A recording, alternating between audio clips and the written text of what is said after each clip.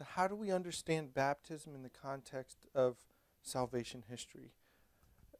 To understand baptism in this context, in God's plan for salvation, it's important to go back to creation, to see that from the beginning, the way that God creates is from the waters, and the way that God saves his people throughout the Old Testament is by passing through the waters. So, in the beginning, we read in Genesis that the Spirit was moving over the waters, and from these waters, God brings forth life.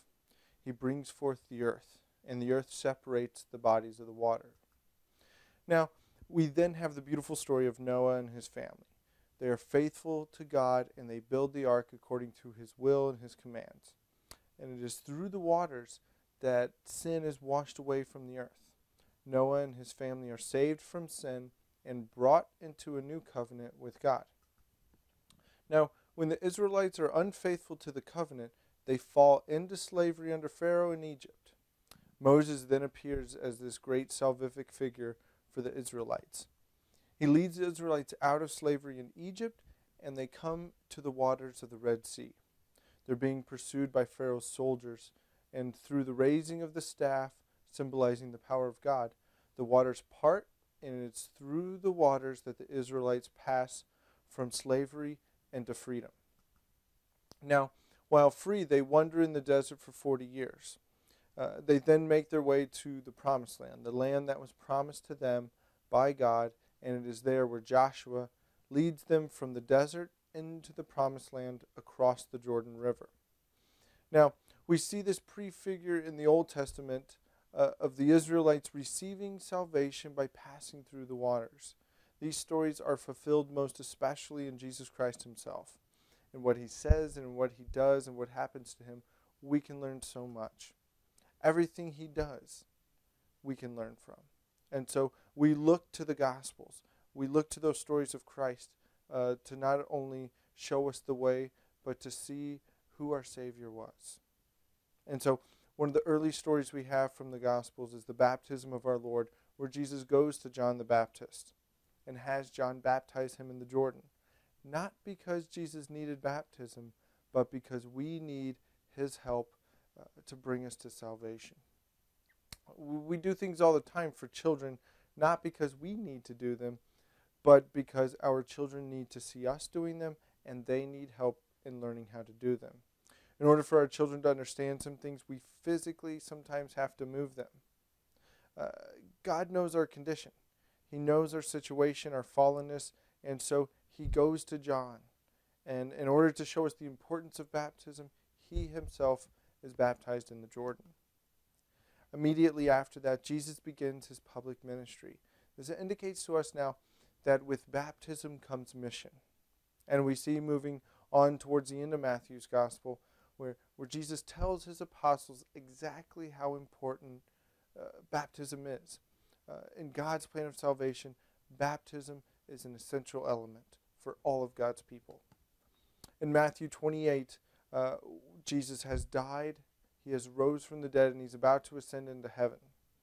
He gives some final words to his apostles, and so in Matthew 28, he tells his apostles, "All authority in heaven and on earth has been given to me. Go therefore and make disciples of all nations, baptizing them in the name of the Father, and of the Son, and of the Holy Spirit, teaching them to observe all that I have commanded you. And behold, I am with you always until the end of the age." Jesus tells his apostles there the importance of baptism. He says, you need to teach, baptize, and don't be afraid. I'm going to be with you always. Now, we see this immediately played out in the book of Acts, when the Holy Spirit descends upon the apostles at Pentecost in Acts chapter 2. Immediately following that, Peter and the apostles go out and they begin to preach the gospel to the people there. Immediately, the people ask, what must we do?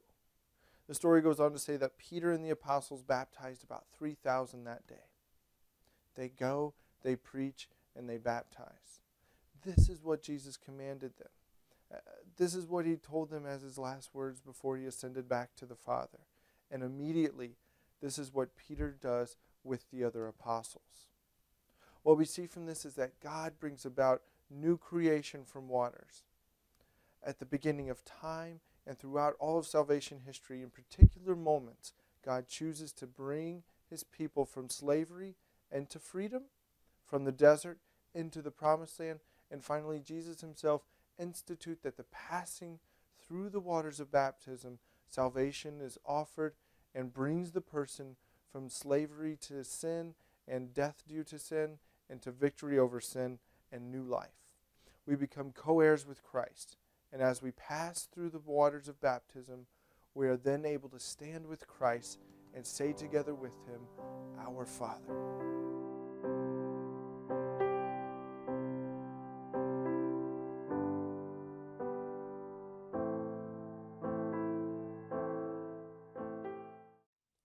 So how does God work through the church and specifically through baptism? Now, as we saw in the Old Testament, God chooses to enter into history at specific times to bestow his grace on his people for the sake of salvation. Now, in a similar way, Jesus institutes the sacraments as specific events where God's grace is given to us for the sake of our salvation. So how does the sacrament work? Well, to give you a quick definition, it's an outward sign instituted by Christ, entrusted to the church, that gives the grace it signifies. Now, God knows our human condition. We are made of matter and of spirit. And so God takes this formula and uses it to accommodate our human condition. He gives us a physical, tangible sign like water, and as he entrusted the sacraments to the church led by the apostles, when the church proclaims the words of Christ, accompanied by the outward sign, grace is bestowed. Now, in the case of baptism, the sign of water symbolizes being washed clean, made anew, cleansed. The sacrament actually brings about what it signifies. The person is really washed from sin, cleansed from original sin, made new in Christ. And they're brought into that inner life of the Trinity in whom they were baptized into. It is not just a sign, but it is a sign that brings about a supernatural reality. Now, by entering into this new life in baptism, the person enters into that story of salvation, where God chooses to act in time for the salvation of his people. Now, it's important to see that these sacraments are God's way of bringing us into his inner life. It's those moments where we are drawn into the mystery of Christ. And from this person, from Jesus Christ, we're able to attain salvation.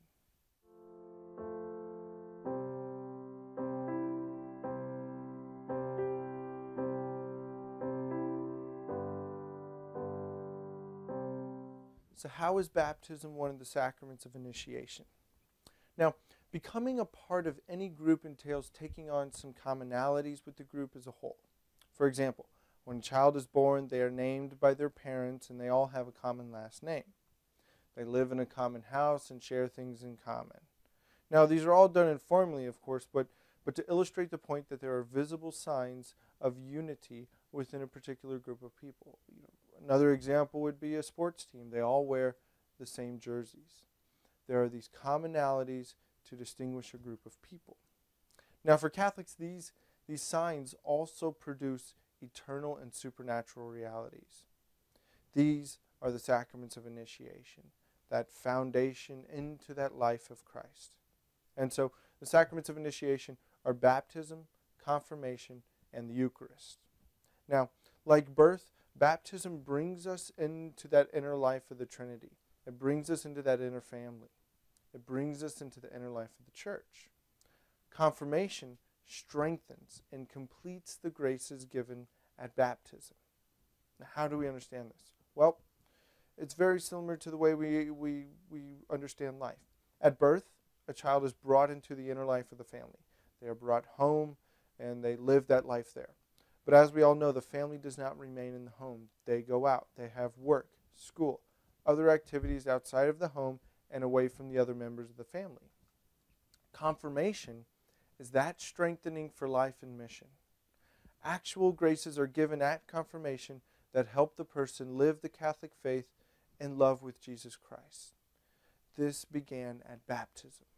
This new life ushered in through baptism, strengthened and completed in confirmation, is a life that needs sustenance. It's a life that needs help. And so, in the final sacrament of initiation, the Eucharist is given as spiritual food to unite us to Christ in the most real way this side of heaven. As we make our way to heaven, we journey with Christ. We journey by following Christ. And so in a very real way, Christ is present with us, most especially in the Eucharist. What is amazing about the Eucharist is that it's unlike anything else.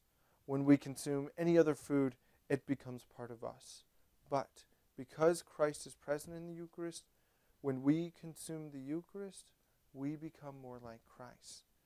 This is the intimate communion that comes through Holy Communion. This is the intimate communion that was begun at baptism, continued at confirmation. And its high point is reached in the reception of Holy Communion of Jesus Christ himself.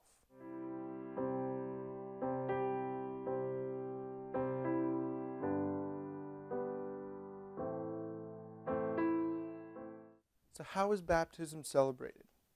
Now, the essential rite of baptism consists in immersing the candidate in water or pouring water on his head while pronouncing the words of Christ, "I baptize you in the name of the Father, and of the Son, and of the Holy Spirit." The Catechism states that it signifies and actually brings about death to sin and entry into new life of the Most Holy Trinity through configuration to the Paschal mystery of Christ. Now, many old baptismal fonts were recessed into the floor of the church.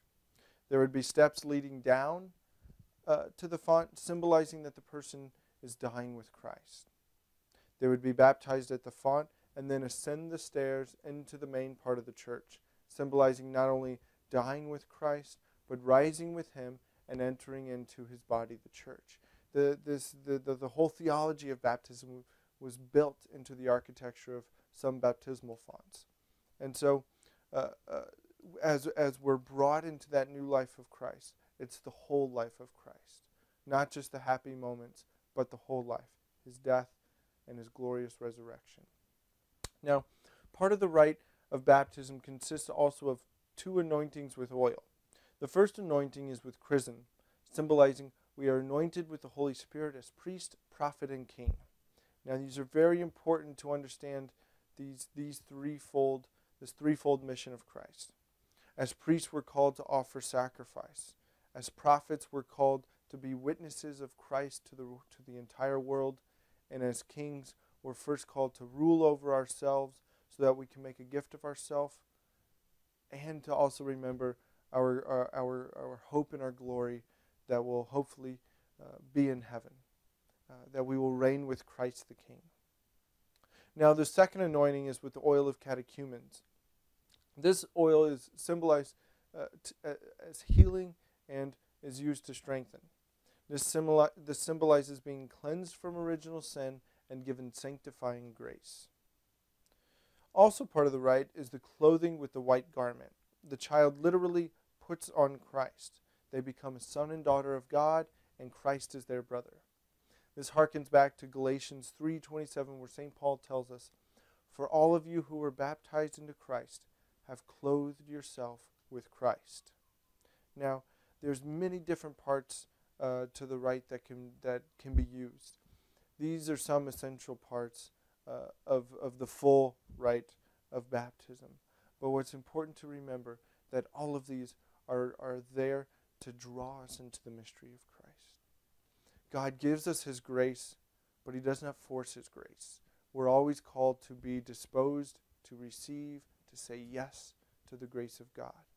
And so the church uses these anointings, these extra prayers, these special prayers, to draw us into that mystery of Christ and to dispose us to receive God's grace.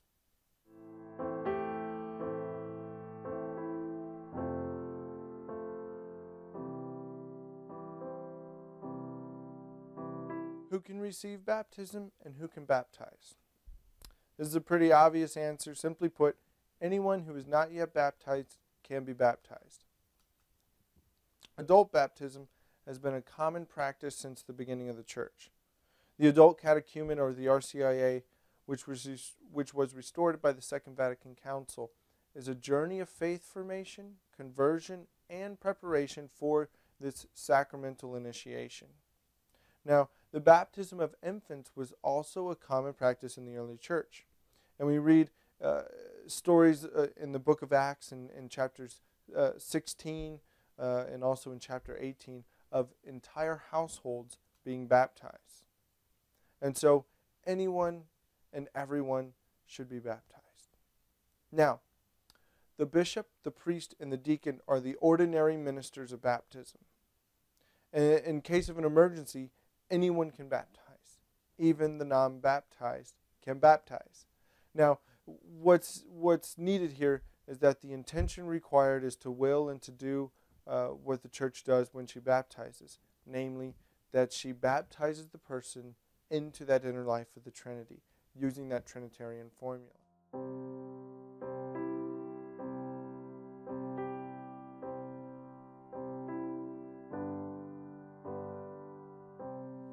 Is baptism necessary for salvation? Now, this is a very important question to answer, not only for us, but for us to be able to explain to others who ask. The Catechism states, "The Church does not know of any means other than baptism that assures entry into eternal beatitude. This is why she takes care not to neglect the mission she has received from the Lord to see that all who can be baptized are reborn of water and the Spirit." So how do we understand the necessity of it? Well, let's look at it this way. Christ is the only way to bridge the eternal gap between God and man. Christ is the only way to salvation. Now, this does not mean that we just simply have to follow Christ. We must become one with him.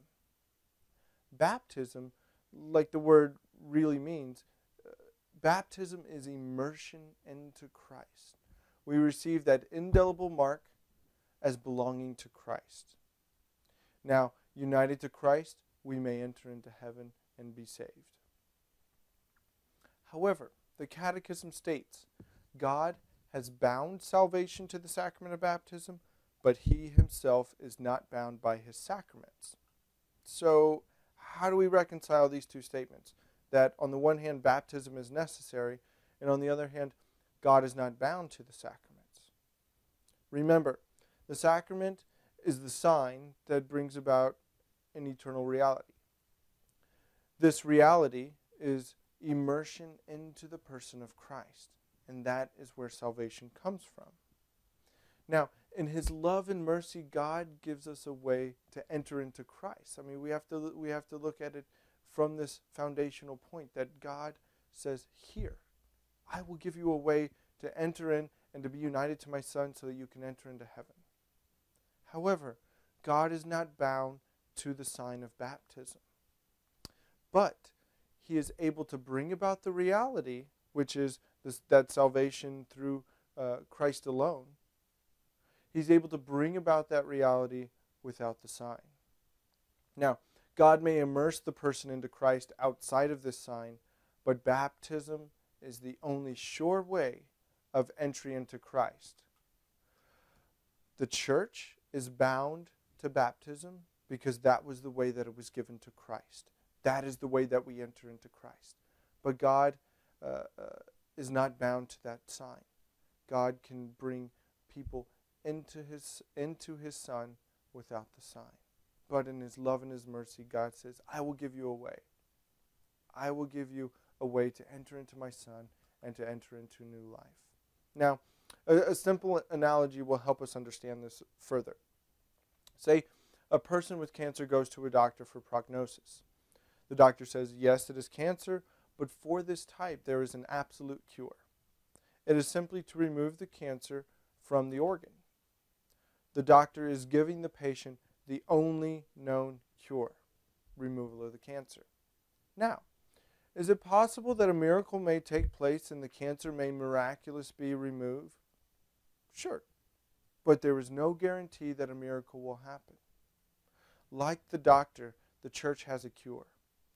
Christ has given us a way to salvation. This is baptism. It is a great gift of God to have a sure way to the grace of salvation. Like those in the Old Testament, God has given us an event to bestow the grace of salvation on us. The graces that come from the merits of Jesus Christ himself are given in this gateway to new life.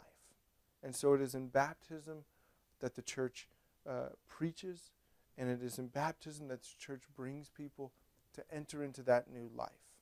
And so it is there where we draw our strength. It is there to the waters of baptism that the Christian goes.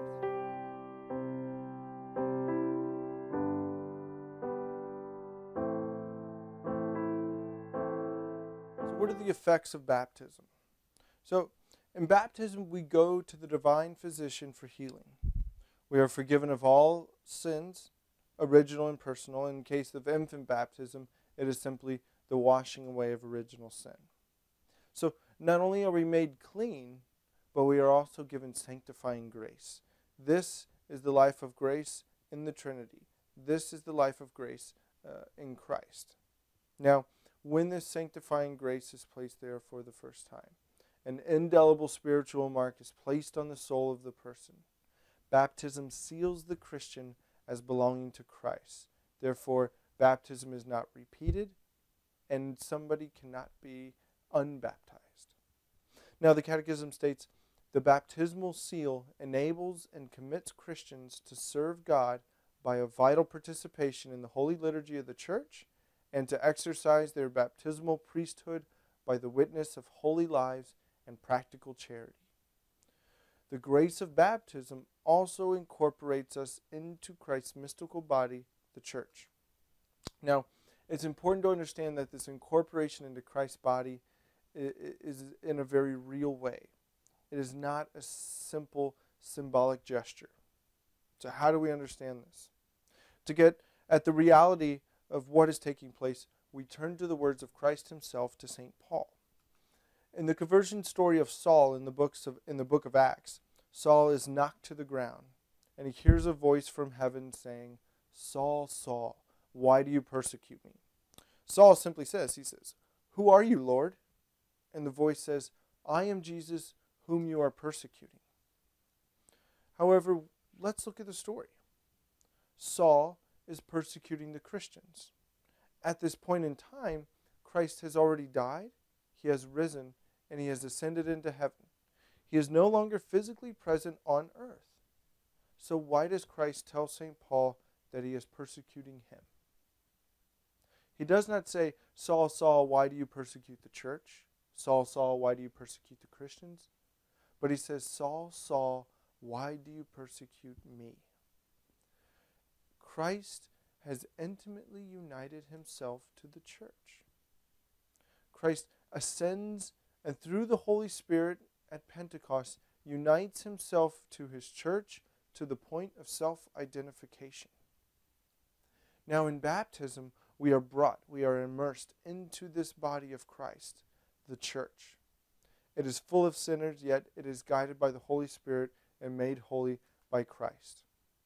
As part of this church, we become sharers in the common priesthood of all believers, meaning we are called to conform ourselves to Christ and to offer our life as a sacrifice back to Christ.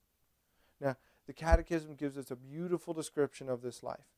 It states, reborn as sons of God, the baptized must profess before men the faith they have received from God through the church and participate in the apostolic and missionary activity of the people of God.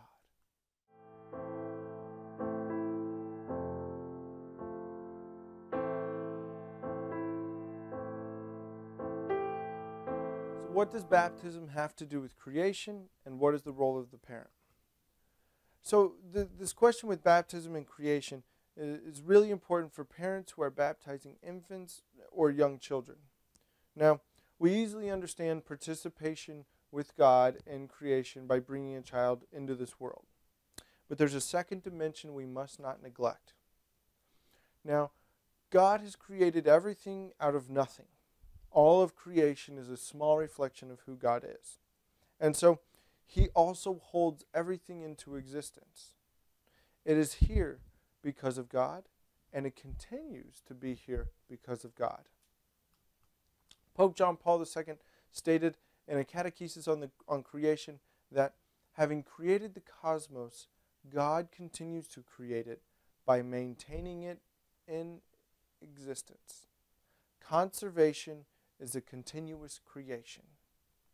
Now, in a similar way, our participation in creation does not end with bringing the child into the world. The Catechism puts it this way: the fecundity of conjugal love, which simply means the fruit of marital love, cannot be reduced solely to the procreation of children, but must extend to their moral education and their spiritual formation. Now, the Church has always held these two things in harmony, these aspects of procreation and the education and raising of children, so much that she says that it is the inalienable right of the parents to educate and form their children. So, in the same way that the parent cares for the body, they must also care for the soul. This is how we continue to participate with God in creation. We do many things as parents to keep our children safe and healthy. We feed our children healthy food. We give them vegetables. If they're about to stick a fork in an electrical socket, we slap their hand out of the way. We do everything we can to keep them safe. In the same way, we must also care for their souls. We must pray with our children. We must pray for our children. We must continue to teach our children the Catholic faith.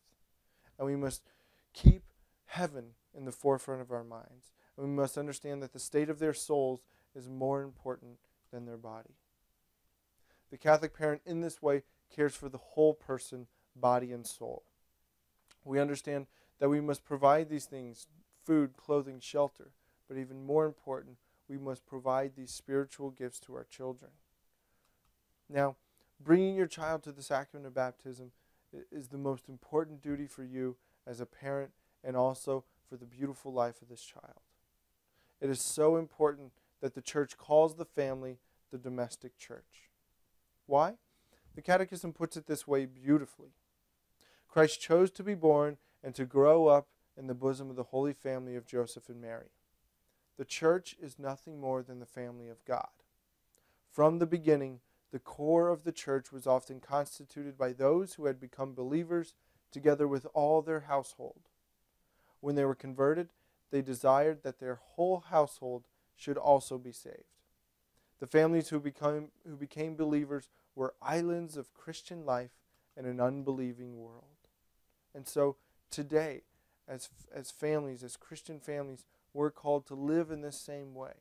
We're called to be those believing Christians. We're called to be those islands of Christian life in an unbelieving world.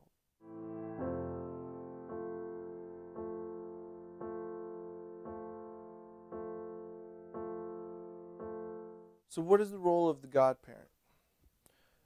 The role of godparent is built upon the foundation of your sacramental initiation into the Church. For this reason, the godparent must meet the following requirements. They must have received baptism, confirmation, and Eucharist, because these sacraments form the foundation of the Christian life. Without this foundation, you cannot lead others. They must also be at least 16 years of age. The godparents must be practicing Catholics, which includes Sunday Mass attendance and following the other precepts of the Church. Along with this, if they are married, their marriage must be recognized by the Church. Again, having been brought into the Church, the godparent must not for any reason place themselves outside of Christ's body. Now, why does the Church place these requirements on godparents? As we talked about, the role of the parents is of the utmost importance. The child's salvation is on the line. Nobody can fulfill this role alone, and nobody can fulfill this role apart from the grace of God. The role of godparent is a participation with God's grace in order to help the parents and the one being baptized to recognize the great gifts God has given us and to help that person respond in selfless love back to God. the role of godparent must not simply be an honorary role placed on a person, but it is a mission given to a person based on their virtuous witness to Christ that is already present.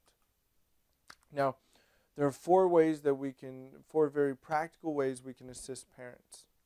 First, we can assist them by caring for the child now and in the future to remain with that child as they journey through life. Second, and probably one of the most important, we must pray for the parents, we must pray for the child for their entire life. This is that unseen help that we will never know the effects of this side of heaven. We must constantly and always pray for those that are placed in our charge. Third, we can offer spiritual support to both the family and the person. And so it's important for the godparent to take a very active role in the spiritual development of the family and of the person. And so sometimes we may have to ask those hard questions. Are you getting to Mass? How's your prayer life? Are you reading Scripture? And so in that way, we could be that spiritual rock for the person, to help them when they fall down, and to praise them and to praise God when they're doing well. And lastly, we can only do this if we first ourselves are holy, and we become holy through sacrifice. As parents, you know what it means to sacrifice. Women, mothers, they literally sacrifice their bodies for the sake of another person. Husbands, they work hard and work to provide for their family. In that way, they sacrifice much for the betterment of their family. And so, in a similar way, the godparent is called to also sacrifice, especially for this person. Through this life of sacrifice, which models the life of Christ, we become holy. Through this holiness, we can help others to Christ. We become Christ present here on earth. Now, the greatest way we can understand this is with the lives of the saints. Some of the saints, they lived such a sacrificial life, such a holy life, that they were not just Christ-like, but that their physical bodies literally started to look like Christ. St. Francis is a great example. He literally had the stigmata. His physical body began to look like Christ. His holiness shined forth through his body. And so, as parents and as godparents, we're called to be saints. And we're called also to lead those that have been placed in our charge to become saints as well. We can only do this together. And so, through the spiritual support, through the prayers, and through this universal call to holiness, we can enter into that inner life with God. And in that inner life, we can bring others.